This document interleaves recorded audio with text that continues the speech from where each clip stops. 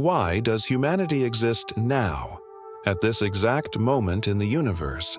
The cosmos is 13.8 billion years old, yet we might be among the first technological civilizations. But why? Because for most of that time, the universe was a brutal, unforgiving place.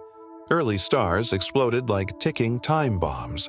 Galaxies tore each other apart in violent collisions. Supermassive black holes spewed deadly radiation, wiping out entire regions of space. For billions of years, life didn't stand a chance. Then, as if on cue, the chaos faded. The universe became calmer, more stable, and our sun was born at just the right time. Now, for the first time in cosmic history, life has a real chance to thrive. And we arrived at the first real opportunity for life to exist. Subscribe for more mind-blowing space content.